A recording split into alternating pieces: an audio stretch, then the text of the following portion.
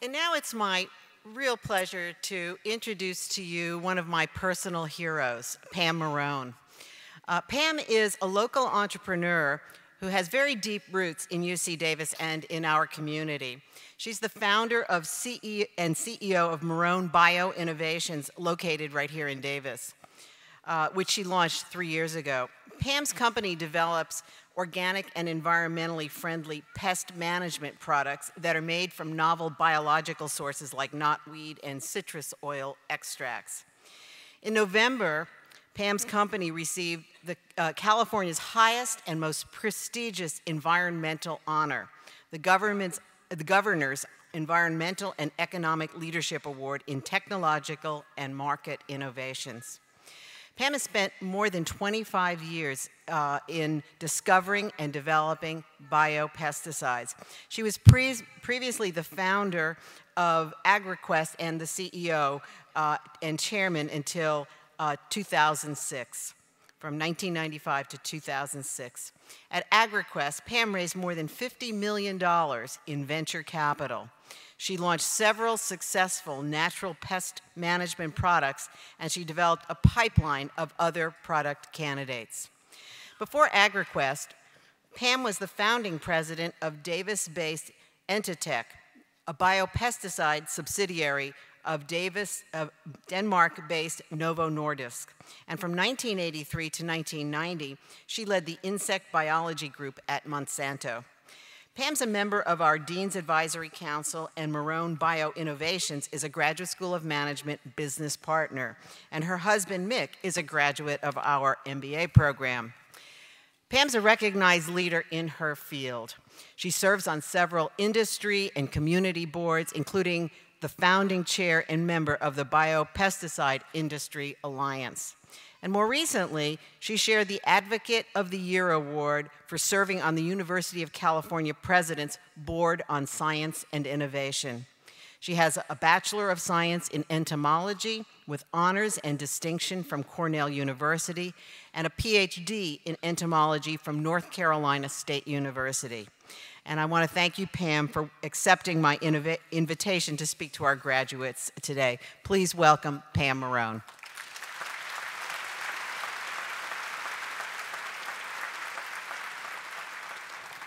Thank you, Nicole. I am sure that it's the first time that the GSM has ever had an entomologist as their commencement speaker. Maybe in all of UC Davis commencements. But actually, with a PhD in entomology, I've had to endure as a businesswoman my whole career the fact that I am a PhD entomologist and I don't have an MBA. So take heart. You have an MBA, students, so you have a leg up over what I have in business. And even those of you who don't have jobs, you can do anything with an MBA, especially with the UC Davis GSM MBA. And I'm even more convinced of that because I think that Joy and Helen hacked into my computer when I was writing my speech. Because they stole the themes of my speech, which were sustainability, giving back, values-based leadership. Well, that means that the GSM has done a heck of a job, an amazing job of educating you for today's world and today's problems. So I'm going to give some of the same themes today. Thank you, Nicole, for asking me to speak. I'm very honored and was actually quite surprised to be asked. I have the privilege of being associated with the GSM since 1991 when my husband started here. And then I've had the privilege of working with two excellent deans, Bob Smiley and Nicole, and I look forward to working with the new dean, Steve Corral. I'm also a unique beneficiary of the GSM's programs, excellent programs. I had a Management 240 student team at my first company, Entitech, and also one at my second Davis company, AgriQuest. Many of you probably don't know what 240 is, but that was the predecessor to the consulting center that the GSM now has to help business do various projects.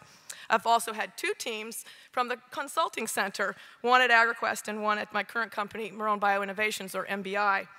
And I've also had many GSM interns working in the company and also have hired a GSM alumnus in the past. And Professor Emeritus Dick Dorff served as the founding chairman of my current company, MBI. So thank you to the GSM for what you've given me. You've already heard about the astonishing times we're living in with business. Certainly during your times as students, you've seen amazing things happening. But even starting, you are the post-Enron babies with Enron and WorldCom meltdowns, and now the meltdown of Wall Street. And the banks, and 2 car companies. It's an amazing and astonishing time to be in business. During the time that I've been an entrepreneur, I've experienced the tech boom and bust, the current economic downturn, and everything in between. But in all of that tumultuous times, there is one constancy that I've had, and that is having a vision and then moving towards that vision with determination and passion. So being an entrepreneur gives you that constancy and being able to drive forward with something you love and in ways that are changing the world, which is what it means to be an entrepreneur. If you want to change an industry or change the world, then entrepreneurship is for you. But not everyone has the personality to be an entrepreneur, and that's okay. That's really all right. It does take kind of an interesting, weird kind of personality to be an entrepreneur. So if you're not an entrepreneur, that's okay, as long as you're doing something that you're passionate about. During my career, I've learned many things about business and about people, and some of these lessons I'll share with you today. First, I hope you paid as much attention in your OB classes as you did in your finance classes. Sometimes OB gets short shrift, but the reason that you need to pay attention in your OB classes is that you often hear that, well, to be a good manager, you have to be good at execution. Sure, that's true, but you can't execute unless you have people to do so effectively. The most difficult part of creating or doing anything in business is finding and motivating people. It's easy to manage people through fear and authority. Many bosses and investors I've even had, you'll encounter are comfortable with this authoritarian style. But that is really, really old-fashioned. It is much easier to rule than it is to empower. Empowerment looks messy and chaotic to an outsider, but it really gives you a lot higher productivity in a business if you empower your employees and you rule through, and you lead through empowerment, not through authoritarianism. Now, once you empower people, you can't take it back. You can't then say, oh, well, I want you to do it my way. No, it doesn't work. The results then go down the tubes if you then convert from empowerment to a fear-based culture. It is critical, thus, to find people, partners, and investors who share your values. You've already heard from Helen about values-based leadership. Have the people that you are associated with thoroughly bought on to the mission and vision and the values of your organization. It is not easy to get everyone pulling in the same direction. I was naive to believe that everyone in business shares the same ethics I do.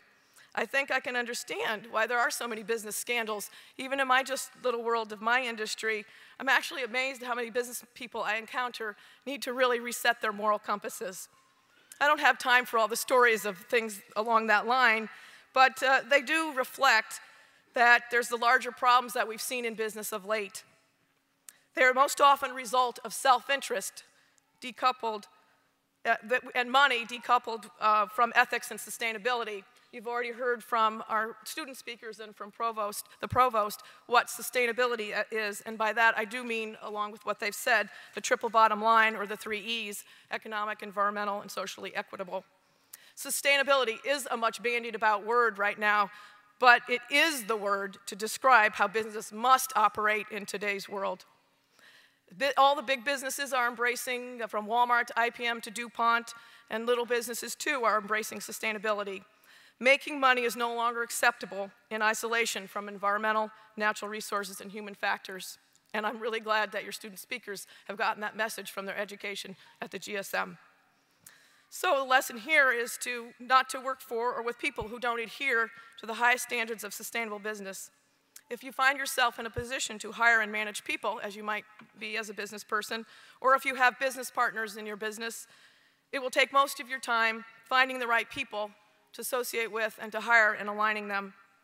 And there will be many bumps along the road, things out of your control that come out of nowhere, like 911, which derailed my NASDAQ IPO. But what I find is that you're only limited by your own creativity. There are always alternatives that you haven't thought of. And when you're coming to a block and you think that you only have one way, no, there's 1,000 other ways that you could have done that, and you're really only limited by your own creativity because there's so many other possibilities.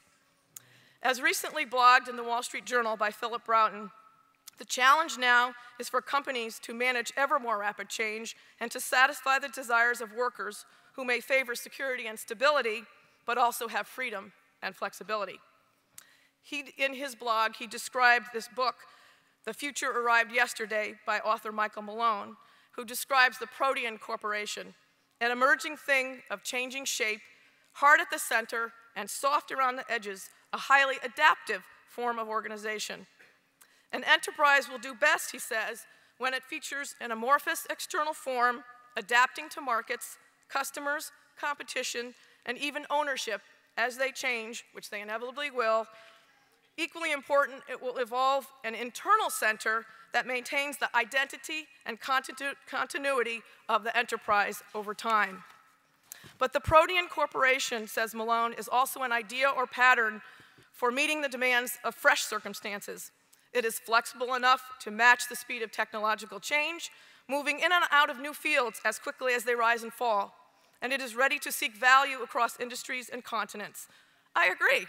His description, as summarized in his Wall Street Journal blog, fits very much with what the new corporation must be like. And I think I'm trying to model my new company that way. Some of you don't have jobs yet. Well, that's probably all you can think of right now. But you are privileged to be graduating from the top 40 business school. And as such, and you've heard also this plea from one of your student speakers, is to give back.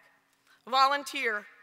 And I know that this is a real value that the GSM does with their students, with you, that you do put an emphasis on community service and volunteerism, and that's wonderful.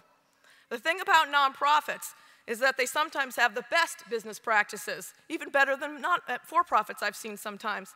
For example, I'm on the board of the Organic Farming Research Foundation, and I served on the Deputy Director Hiring Committee. The hiring process for that deputy director was the best I've ever seen, and I can adapt that hiring process to some of the hiring practices for my own company. I also served for 14 years on the board of Sutter Davis Hospital, nonprofit hospital here in Davis. Janet Wagner, the hospital administrator, is second to none in terms of best business practices. I watched her through those years hire and mold and motivate a management team and then institute continuous improvement and best practices. Maybe you don't know, you're living here in Davis, but Sutter Davis Hospital has won award after award for affordability, for high patient satisfaction scores, high employee satisfaction scores, and high quality scores. My brother happens to have a passion for wildlife, but thinking there were low job prospects in wildlife biology, he got a law degree. He volunteered for a local chapter of Ducks Unlimited.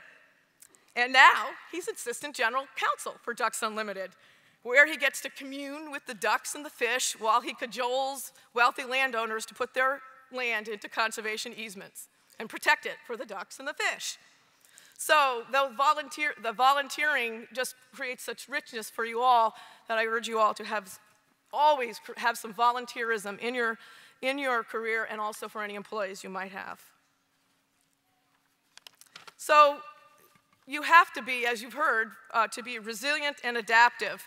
And actually, I learned that from the bugs. Being an entomologist, I learned it first from the bugs because, you know, they say that after a nuclear explosion, that the only thing that'll be surviving is a cockroach, right?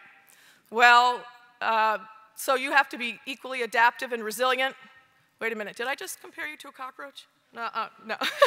No, you're obviously, you know, adaptability and resilience is a key theme with the ever-changing world. Like my student extern who spent his entire college time preparing for a career on Wall Street. And indeed, when he was doing an internship, he was at Lehman Brothers on the day that it melted down. So then when he came to me as an intern, he said, well, what am I going to do with my life? I just spent my whole time thinking I was going to go on Wall Street. And what he did was, you know, he took a job that maybe not the ultimate job that he's going to have in 10 years, but he's determined to learn and network as much as possible during that job. I started my career without an MBA, but you have one, so you have a leg up on me. Even in a recessionary time, that GSM degree is valuable. Stay true to yourself. It's not just about the money, as you've heard already. The world will be a better place if making money goes hand in hand with doing good. They are not mutually exclusive. Thank you very much, and congratulations.